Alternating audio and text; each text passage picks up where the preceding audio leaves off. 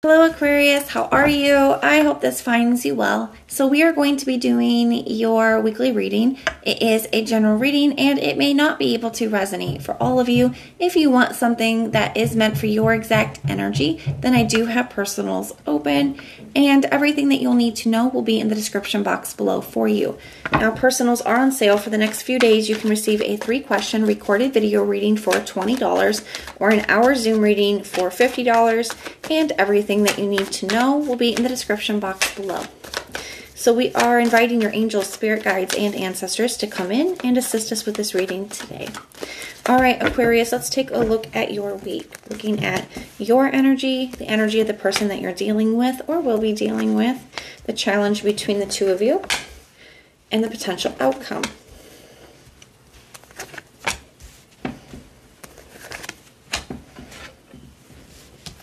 The overall energy, we have the 7 of Swords.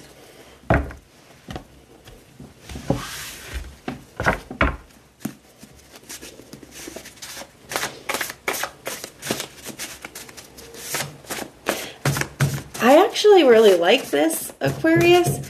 Now, I wasn't sure how I was going to feel with that 7 of Swords energy here, but I don't mind it too much. Now, Aquarius, I do feel like there is a definite message of proceeding with caution when it comes to this. The 7 of Swords can be a card of, distrust for obvious reasons, right? I feel like there's something here that has the potential to have a lot of happiness. I think you could have a future with somebody here. I feel like there's a lot of happiness coming in for you. But I do feel like sometimes we can punish new people for past people's mistakes, or because we've been through so much. It's kind of reminding me of the Knight of Wands. The Knight of Wands, he is the wounded warrior, right? He keeps going and he keeps fighting and he keeps trying. He doesn't give up. And that can be a really beautiful energy in certain areas, but in other areas, you have to look at the fact that he's wounded because he won't stop fighting the war, right?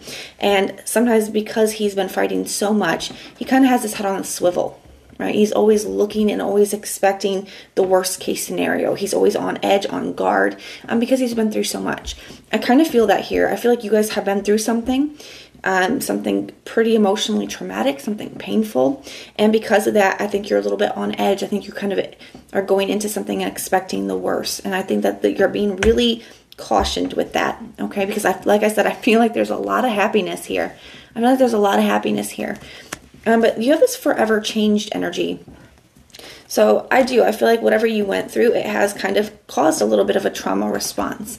And it's, we can't help the things that happen to us, but we can help whether we choose to heal it or not. We choose to work on things or just be aware of it. Sometimes awareness is everything.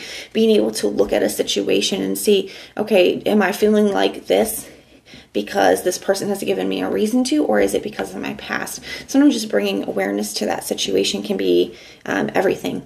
But I think there's something amazing here. I think you guys have been really focused on yourselves, on getting yourselves to a solid place. You have the 2 of Wands and the 9 of Pentacles. The 9 of Pentacles is independent, very solid, stable, good on their own, goal-oriented, just really having themselves together.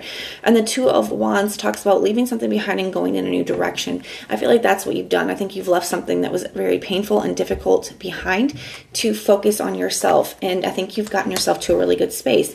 I also feel like that's causing you to be a little bit protective of your peace, right? It was hard fought and sorely won. It took a lot to get you to this space that you're in, and I think you're just feeling a little bit protective of it.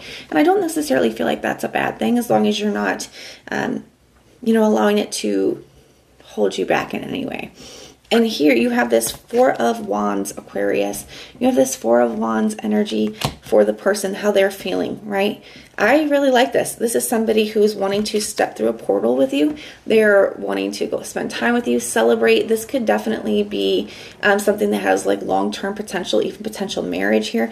It could be twin flame energy. Some of you guys could be connecting with a twin flame or with a soulmate partner, just a very strong soulmate energy. Get the 4 of Wands and the Lovers right next to each other. I think that you're going to experience a major turnaround in your love life. This is beautiful. It's a level up. I do. I feel like it's a level up. I feel like this is a higher level of commitment. You also have the 10 of Pentacles here for their actions. So this is somebody who knows what they want for the long term.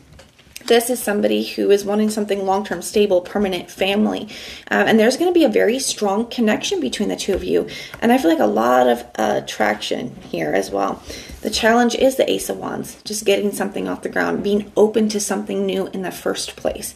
And then you have the Temperance, Spirit saying just take your time. You know, the Temperance is a card of divine guidance. It's a card of, you know, it can be a card of meant to be type energy. I also feel like you're being guided, you're being watched over, you're being protected as you go into this new beginning here. Okay, you're not going into it by yourself. But the Temperance is a card of patience. It talks about taking your time. It talks about doing things in moderation, you know, slowly and in balance, right? In harmony. So don't be afraid to take your time. I do feel like it is going to take some adjustment to feel like you have your feet on the ground when you're moving into this, but this looks amazing. And I feel like Spirit just does not want you to mess up a really beautiful thing here. Somebody is coming in for you and they have beautiful, beautiful intentions, beautiful energy. Wow, the Ace of Cups just fell out. I mean, there's really not even a lot to clarify here because it's just all so amazing. The Four of Wands again. You can end up living with this person or marrying this person. For some of you guys, the signs that I'm seeing, you have Aries, you have Gemini, you have Virgo here a couple times. You have Aries here a couple times. You also have Sagittarius. You have fire and water, okay?